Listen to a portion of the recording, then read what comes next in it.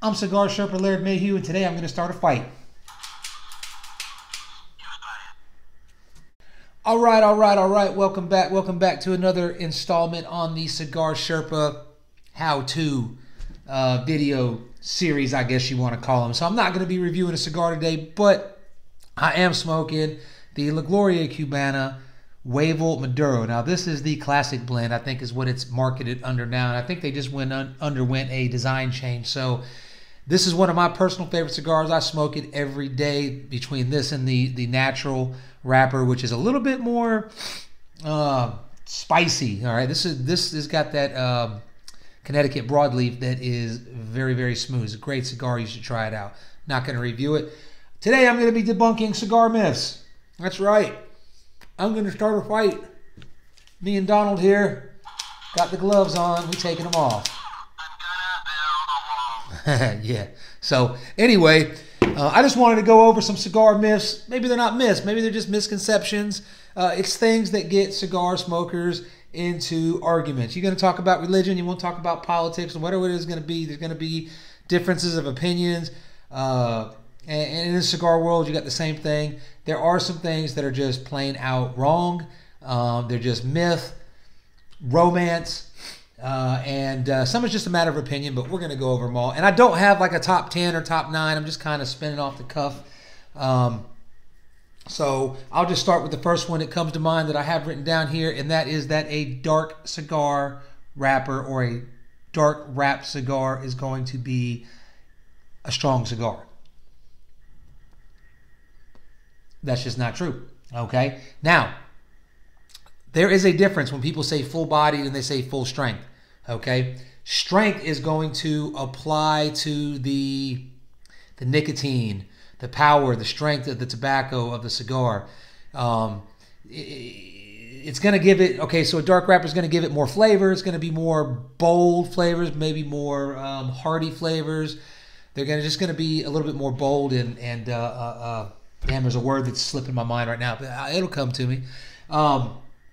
Basically, if you look at cigars like you would beer, okay, so if you take, say, and I'm going to use the beers that I know and drink, because I ain't a big beer guy. You take a Miller Lite, okay? A Miller Lite is a little bit darker than, say, a Bud Light, okay?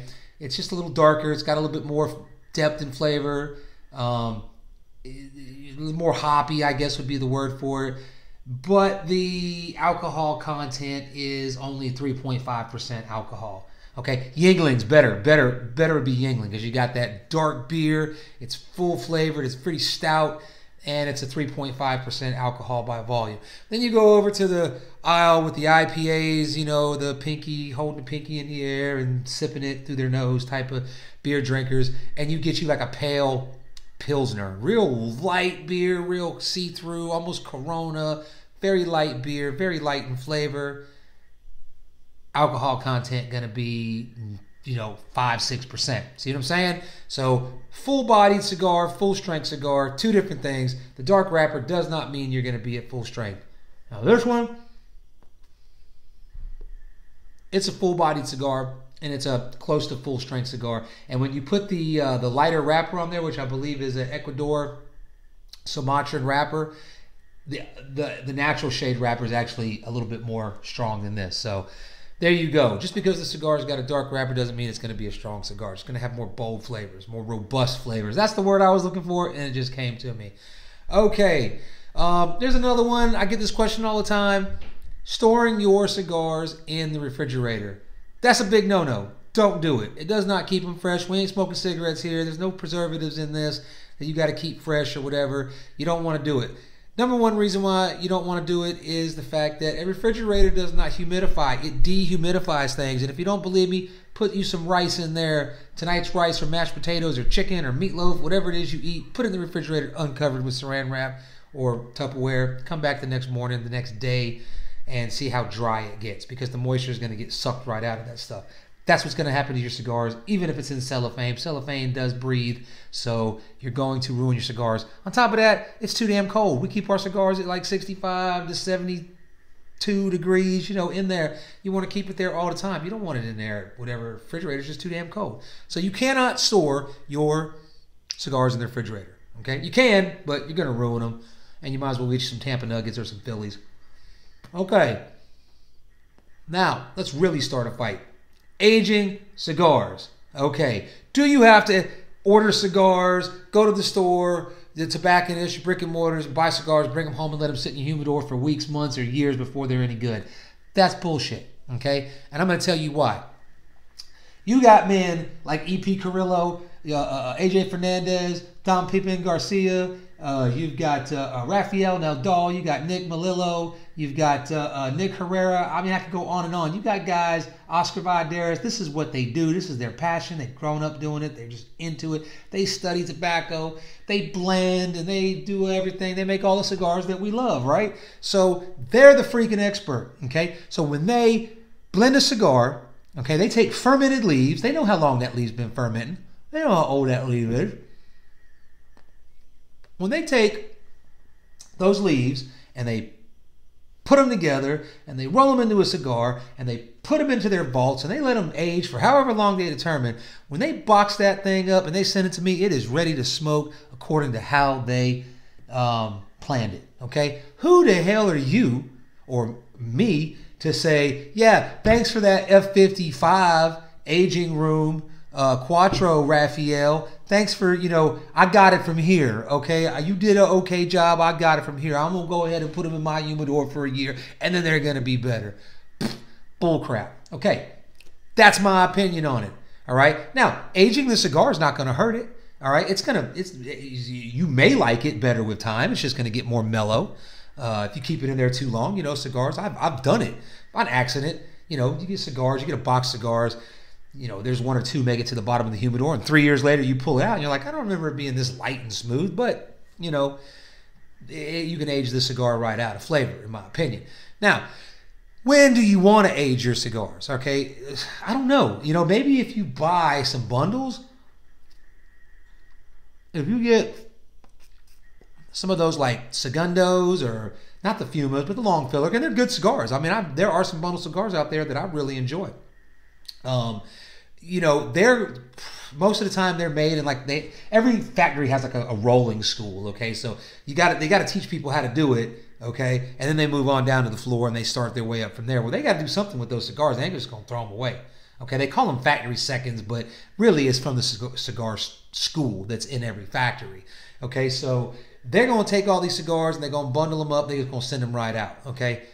They're not going to be aged. They're going to be young. That's why you get a bundle cigar. They're all kind of the same, but one might be good. And you're like, oh, I'm buying the whole bundle. And then you get 5 or 6 that are just like, they don't taste the same because they weren't aged. Age those. If you got the proper, storing conditions, you want to put them to sleep for a while, by all means, that's when you want to do it. Another tip is if you get Cuban cigars, okay? I like Cuban cigars. I'm a fan of them, okay? I don't think they're the best cigars, and I'm going to cover that in my next, right here on the list, but when I do get Cuban cigars, Cuban Cigars is a state-run enterprise, okay? Good enough for government work. Anybody here work for the government? Know anybody work for the government? Okay? Good enough for government work is universal, okay? That applies worldwide, okay? So these people, they might take pride, and I'm not going to take anything away from them, but they're under the gun by the government that has to meet this nut every month. They've got demand. They got to meet up. They got to meet it, So they roll these cigars. They might put them to rest for a couple of weeks, and then boom, they box them up and they send them out. Okay, they don't care because dumbasses in the United States are going to buy them just because they're Cuban. It's $6 billion a year in fake cohibas. Someone's buying them, right? So they figure, what do they got to lose? Maybe. I don't know. I don't speak for S.A. Habano, but I do speak for myself. And when I buy Cuban cigars, I like to buy them with the intention of, I'm smoking a few right away. Okay, I know it, and I'm going to expect it to be a little green, construction to be a little off. But for the most part, the rest of those cigars, they're going to go into my aging humidor, and I'm going to leave them in there. And they're going to stay in there for years because I ain't got the money. As a matter of fact, I just got me a box of Talisman. A box of 10 was like $500. That's $50 a cigar. You think I'm going to pull that thing out every day? No, I'm going to have them cigars for years to come. So they really do need some age. Okay, now the Talisman apparently doesn't need to be aged, and I got tongue lashed by somebody giving the same phraseology or mindset that I was giving you at first, like it's already aged, but it did taste a little green. I smoked one. It was a good cigar. Okay, I know. You're just a fanboy. I'm not a fanboy. I do like the Cohiba line when they're done properly. Okay, so there you go.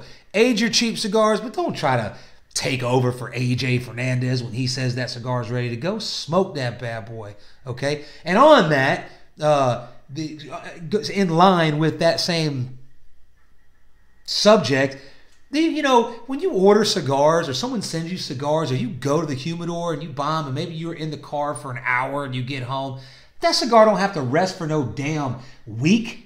Okay, they're not that sensitive. Yes, you can leave it out in the hot, dry sun, it'll dry out, but man, you go down to South America, and they got cigars, they keep, and these are the people that know cigars and they roll cigars. They don't roll them in humidors. They don't store, you know, they store them in humidor, but they box them and everything. It's open air. Now, granted, it is usually about 75, 80% humidity down there, and it's normally about 70, 80 degrees, but they're not, you know, this, people, some people, I see it on the internet all the time, and I'm just like, oh my God, like, you just ordered those cigars on Saturday, they showed up on Monday, and now you think you got to let them rest for 2 weeks? You can. It's your cigar. Do what you want, but you don't have to. And don't go telling people like they don't know what they're talking about because they're smoking them right out of the damn box when they buy them. Damn, piss me off. Oh, so Cuban cigars, are they the best cigars? Come on. Come on, man. If you have not smoked any Cuban cigars, man, try your best to get your hands on some, okay? So you can be let down like everybody else, okay? Yes, they're good cigars, and I do enjoy them. I don't like them all. I'm smoking a Monte Cristo #2 the other day. Took a picture of it, posted it. You know, that's what I do on International Cigar Smokers. I got friends on there. It is kind of cool to have it. But that cigar ain't that good. It's very floral. It's very light. It's like not even no Ligero in it. So it's not even in my flavor profile. I got it for free. I've had it in there for 6 months. I had to make some room for the Cohibas I got to go in there. So I took it out and I smoked it. It's okay cigar. Okay, I would definitely, if I had to pick, even if it was free, I'd definitely going to be picking like a My Father La Antiquidad or Antiquity. Or LGC. Don't get, I mean, this is only like a $5 cigar. Okay, and it's, to me, it's one of the greatest cigars ever made. That's why I smoke them every day. Okay, so anyway, Cuban cigars are good when they're done right. They are. There's certain brands that are good. You want to look for the ones with Ligero in them. I like the Cohiba line because it's mainly Ligero leaf in there. The Cohiba Robustos are good. The Talisman was really good. It's going to be really good. I look forward to that thing, getting a little age on it and smoking it. Or maybe just climatizing because my old man had the box in his suitcase for about 4 days before I got them, but I couldn't wait. I was going to smoke it anyway. They're not the best cigars because they come out of Cuba, and they're not even worth the price. Okay, now $50 a cigar for $500 for a box of cigars. Is it worth the price? It's worth it to me. Okay, I don't know why. Maybe it's just one of them things. You know, cigars is kind of like a link between being an everyday working man, you know, and being like rich. It's like kind of like the bridge. You know, you don't have to be a rich guy to enjoy cigars. Okay.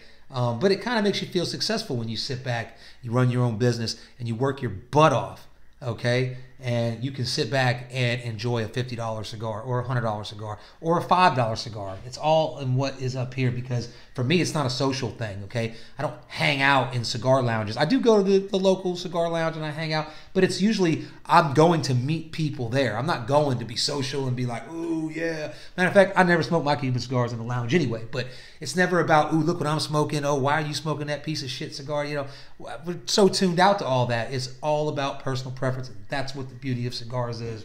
And listening to a guy like me run his mouth, it's just something to pass the time, okay? Because, like I said, there are people out there that'll be like, oh, everything that's not Cuban is dirt. And I know people like that, okay? And I've tried to get them like, Smoke, you know this is better, and they just won't have it. They're bougie. It's just who they are, whatever. Ain't hurting me none. And they always have Cuban cigars to give me, so. All right.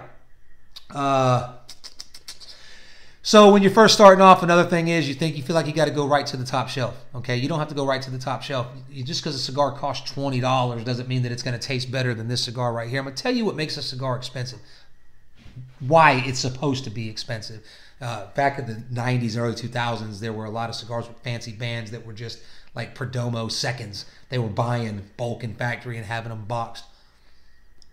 I don't know if that goes on today or not. You got to forgive me. I've got to smoke this thing. What makes a cigar expensive is usually the leaf choice. Okay, and so if there's let's take the Connecticut Habano wrapper leaf. Okay, it's not in big supply. Okay, so it's going to be expensive. The Connecticut Shade wrapper is not in big supply, so it's expensive.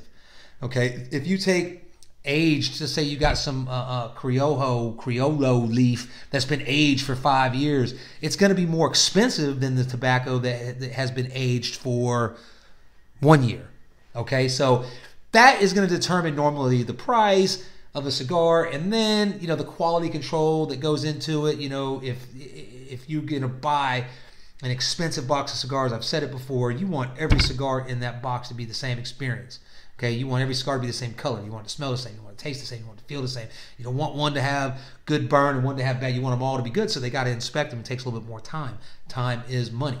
The product that you're smoking. Now, just because that leaf may be 5 years old and that wrapper may be 10 years old, aged in bourbon barrels, that's another thing that makes it more expensive. Doesn't mean it's going to be good. You may not like it. There's a lot of cigars out there. I'm not a fan of I had a Perdomo anniversary, was it 25th, I think it was, last week. It had a bourbon barrel. I didn't like it. I just didn't care for it. It wasn't a bad cigar. I ain't going to knock it. It just wasn't to my taste.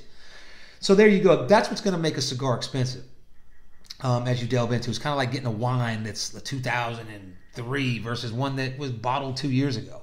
Okay, well, there you go.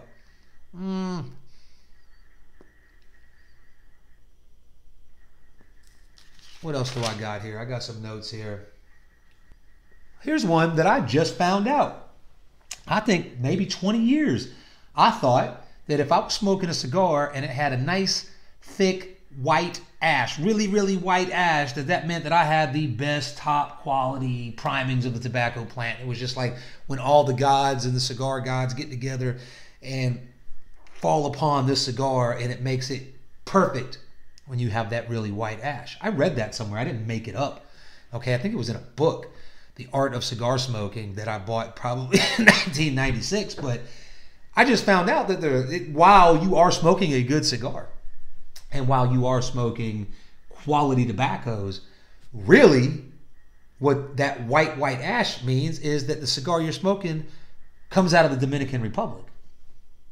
Go figure that, And I've done that to people, like, oh man, that looks like a good cigar. Smells good. Look at that white ash. So that's a good sign. People are like, oh, what does that mean? So I go in to tell them what I read somewhere, and turns out I'm wrong. What causes that really, really white ash? Science, bitch. You know what I mean? It's the mineral inside the leaf that does that, and science dictates that the leaf that comes out of Nicaraguan soil is going to have a whiter ash. So boom. I always wondered that too, because I used to always talk crap about my Cuban cigars, because there was a long time there that's all I smoked, because that's all I had access to living overseas. And I always be like, yeah, I just never get this white ash. It's like a white grayish. It's always like a darker white. Sometimes it would get a little white, but man, it's a gray, and that's just because of the soil in Cuba. So there you go. If you've heard that one, I don't know, but if you hear it, I'm sure you will hear it. It just means that it's coming out of Dominican Republic, most likely. So here's one. I was sitting in the cigar shop the other night. I met some fellas up there, and there was a guy that I just ran into before. I seen him. I invited him over. Said he was by himself. And we all go in the humidor, and we get our cigars and sit down. And what was I smoking that night? I got that Chisel from LFD. Great cigar, man. The double arrow Chisel. If you haven't tried that one, try it. It's great. But he got a Perdomo.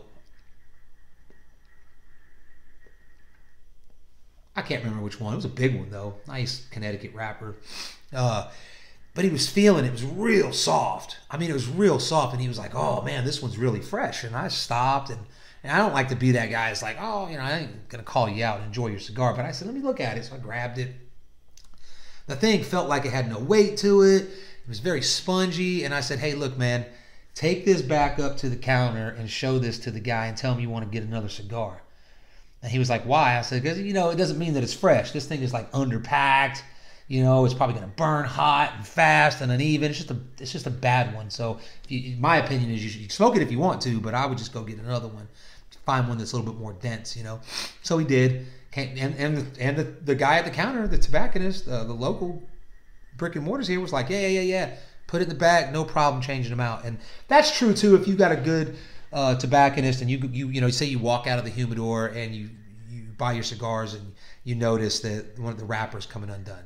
They're either going to glue it back for you or they're going to exchange it for you.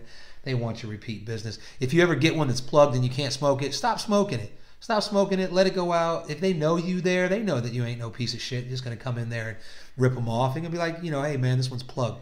And I don't like, they'll say, oh, try to sell you a perfect draw tool. I mean, I don't like doing that.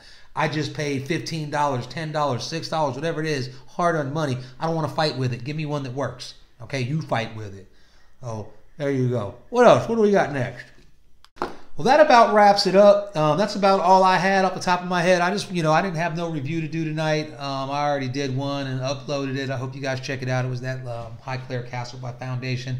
And I wanted to come out and smoke a cigar. It's kind of cold outside, so I figured I'd do it right here in the studio and enjoy this cigar. So I need to shut up so I can actually smoke it.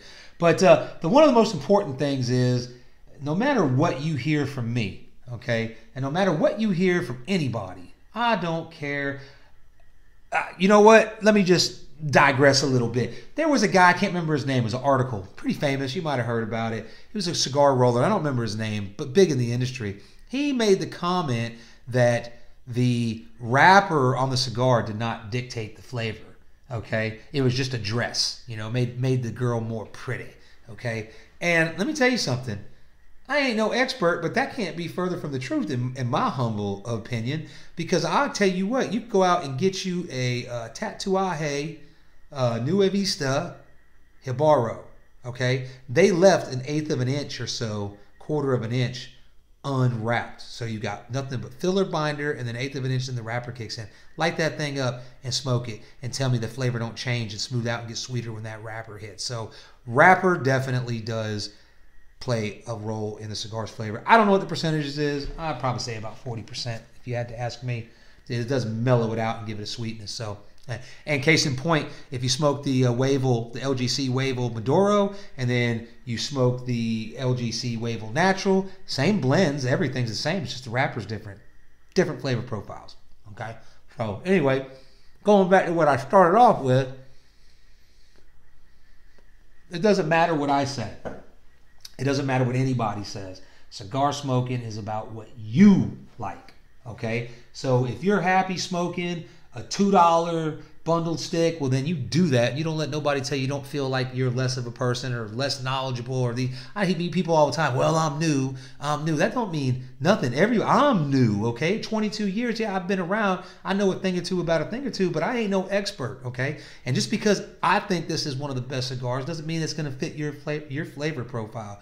And just because, whether you think I'm dumb or not, I'm dumb enough to go spend $500 on 10 cigars, or I'm able to and you're not, doesn't mean that your whole cigar smoking experience is going to be ruined because you can't get your hands on these expensive cigars, or you can't afford them, or you're just smart enough not to waste your money on something you're going to, you know what I'm saying? So it's all personal preference. Do what you want. Enjoy it how you want. And just hopefully, this is a little bit entertainment for you. It does give you a little bit some arsenal, some weaponry. So when you are sitting down, if you're a guy like me that likes to talk and get involved in debates and all that crap, I could be in an airport and overhear a conversation and just work myself into it. Next thing you know, we're going at it. It's what we do. So, and another thing is, studies have shown that part of our survival instinct as human beings, okay, is to blend in with our surroundings, okay? And I think I've touched on this before. So the more you know, the better you can fit in. I know people are like, oh, I don't need to fit in nowhere. Well, good on you, bro. Good. I mean, I'm proud of you. If that were true, you wouldn't feel the need to say it. I'm just going to put that out there. But I don't want to, when I first started smoking cigars, I was real nervous about going. I was a young guy, I'm 21, 22 years old. And I look, I'm 42 now, but look how I still look like I'm 18, right? Okay.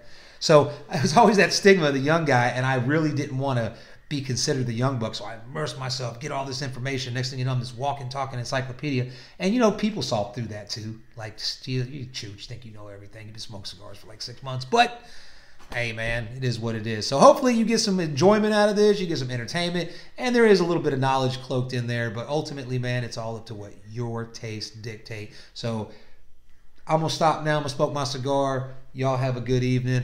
Always carry a sharp knife because you never know when someone might have cheesecake. And I'm out.